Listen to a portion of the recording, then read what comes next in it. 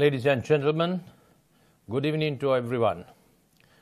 At the onset, I'm glad to deliver a keynote speech at the 8th International Conference on Cities, People and Places on the theme of Cities in Distress, COVID-19 pandemic and its impact on cities. The rapid urbanization has appeared as an inevitable consequence of the globalization. The cities have now become the primary habitat of humankind. More than half of the world's population already lives in urban centers. This development is compelling the urban environments to be increasingly dense, crowded, and congested, despite their often limited resources. However, recently outbroken COVID-19 proved to be affecting the urban inhabitants more than anything else due to very reason of difficulty in the segregation of the population and inability to comply with the so repeated social distancing. This means that the COVID-19 has attacked the very concept of the city. Therefore, a new constraint has been added to the city managers and a new check dimension has been added for future urban city planners. As it's proved by the recent records, the most number of COVID-19 patients in Sri Lanka have been found from Colombo, Gampaha and Kalutara districts, which consist the most crowded cities in Sri Lanka. Therefore, it is vital to understand the spatial and demographic factors of the pandemic spread and the situation of Sri Lanka that we have understood during the battle against COVID-19 before speaking the way of future living in cities. I have included, I think, some of the photographs in my PowerPoint presentation collected from abroad, around the globe for better understanding. Firstly, the population density. In Colombo, Gampaha and Kalutara districts, there are many population pockets with very high density. At the initial outbreak, we discovered around 60 families living in 20 perch land in Keselwatta, that is in Colombo area. Not limited to sharing the walls, most of them use common toilets and bathing facilities, making it impossible to segregate from each other. Therefore, it is obvious when one gets infected, he will carry the virus to the whole area. Sometimes, we happen to root ball the entire street and take them for quarantine, since the quarantine at their own home was not at all possible. As you have already known, most of the persons infected with COVID-19 in Paliagoda cluster, that is in the fish market, are from these high dense population pockets. Secondly, the common streets. In most of the populated areas in Colombo, streets are very narrow, making it difficult to separate the houses. Even the houses are separated. The streets have become the common meeting, playing and marketing place. Also, the narrow streets do not permit to keep people separated, as they have to use it as a solution to the limited space at homes. A pandemic may quickly spread in streets like this. Thirdly, the homes and industries. As it happens everywhere in the world, the city life is to be spent amidst the industries and homes in limited space. However, if the industries, homes, shopping areas and markets are situated in different clusters with easy access to each other by appropriate transportation network, it is easy to segregate each cluster for managing situations. In contrast, in most of the cities in Sri Lanka, industries and homes are situated together in an irregular pattern, challenging the regular social activities whilst keeping the economic activity running. We experienced this situation very much in the second wave in Gampaha district. Fourthly, the amenities and services. In the city life, the services such as water is supplied from a single piping network. This would be one of the most vulnerable and possible conveyors of the next pandemic. Relatively, high rates of commodities in supermarkets and retail shops have compelled people to go for crowded markets for purchasing food and other commodities. Paliagoda fish market is a very good example of this. Further, there are limited recreational, relaxing, walking and cycling grounds in the cities of Sri Lanka, which make the places crowded and also vulnerable. Fifthly, the transportation and roads. One factor making the city difficult to manage in a pandemic situation is the transportation system. We are lucky as Sri Lankans to have a very good road network and transportation system in our cities. However, the lack of exclusive transportation for different institutions and often crowded public transportation may lead to the spread of the virus easily. Whilst private transportation is not affordable for all, the overcrowded public transportation always adds risk. The sixth point is the temporary and working only population. As we are amply experienced, the accommodation of the staff of an institution who do not permanently reside in cities is fulfilled in terms of boarding houses, rented apartments, annexes, etc. Most of these accommodations are on sharing basis with the common sleeping, bathing, cooking and especially lavatory facilities. This is one of the biggest challenges we faced in the second wave of the COVID-19 outbreak. Also, these workers are from all parts of Sri Lanka who could be carriers of the pandemic from cities to another area as well. Finally, and most importantly, the discipline of the people.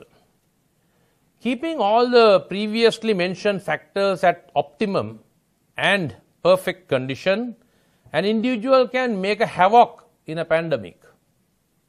We have ample examples of what happened in all over the globe during COVID-19 pandemic. The single reason for spreading the virus in well-placed or well-planned cities is the behavior of the people. However, the feared construction of urban life after COVID-19 will be temporary and soon be faded with the control of the virus. A vaccine or medicine is invented or people get the herd immunization at the worst. The current pandemic is just a reminder to have cautious living in the city. During the atomic age, cities suddenly became hot glowing targets promoting an urban decentralization. The 9/11 attacks prompted fear of skyscrapers and Black Death decimated the cities in Europe during the Middle Ages. And in Asia, all the way up to the start of 20th century, the pandemics were unique, I would say that quite often.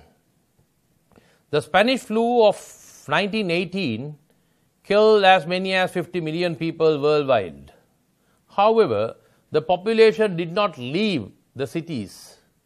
Thus, the cities will survive the COVID-19 as well.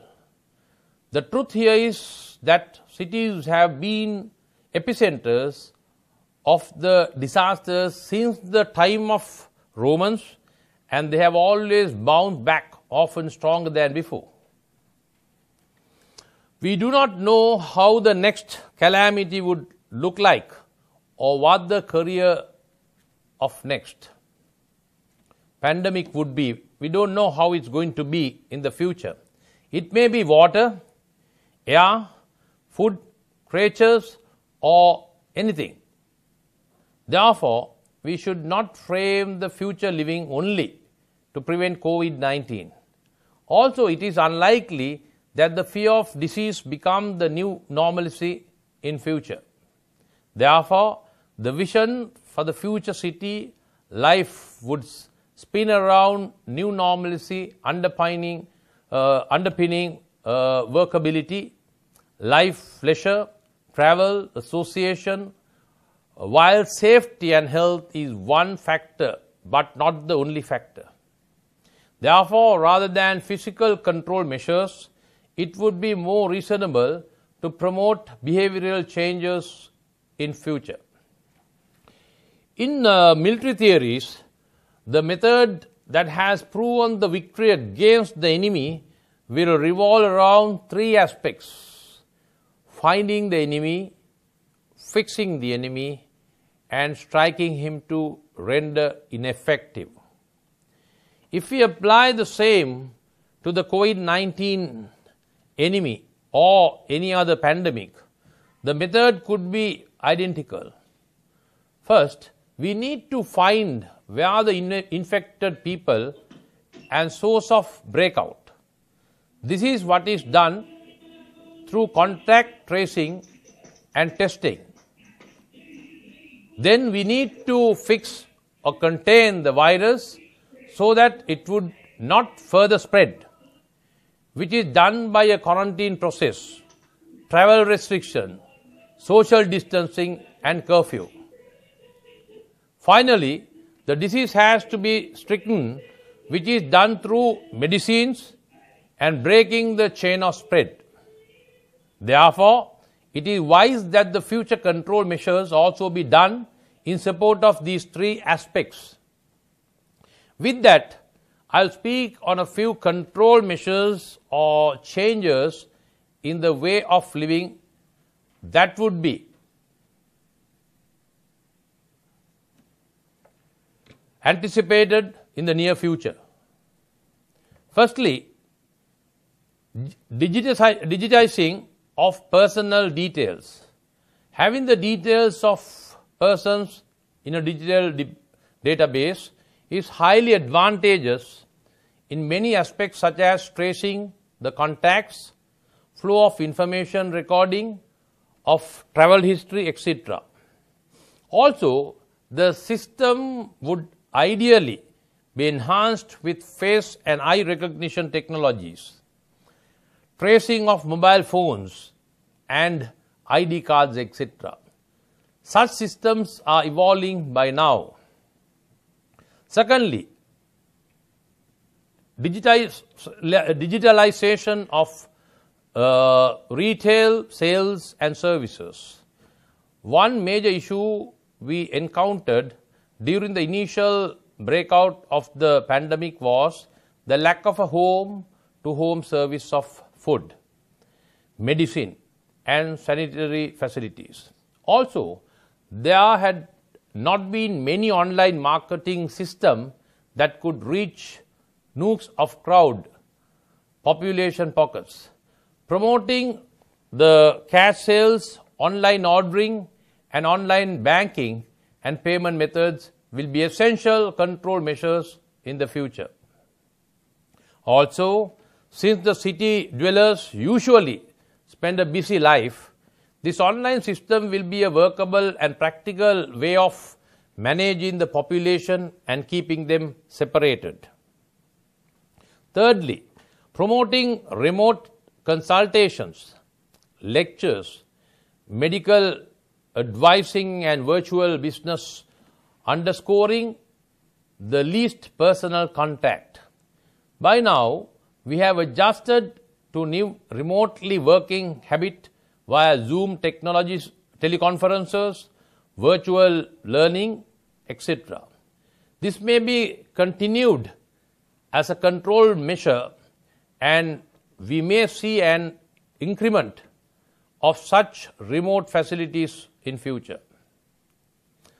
Fourthly, regularizing public and private transportation.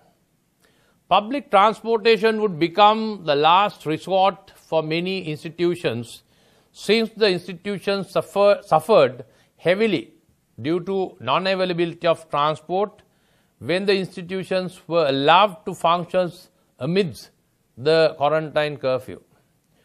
However, resorting to complete personal transport is not possible considering the heavy traffic loads and affordability. But public transportation, which is usually overwhelmingly crowded, needs to be suppressed. The future control measures will include promoting exclusive institutional transport staff, service, etc. Fifthly, regularizing the accommodation of institutional workers. As we experienced in the Minuangwada, the second wave first cluster, most of the factories that did not have exclusive accommodation and were living in shared boarding houses. The consequences were spreading the virus from one factory to many others. As we all know, the economy of the country runs on these factories, and it is not possible to keep them closed for a long time. The remedy would be promoting the provision of exclusive accommodation and transportation. The sixth fact is learning from the past. It can be expected that the healthcare systems, community leaders, and public government officials would excel at disease preparedness, response, and mitigation, and learning from COVID-19.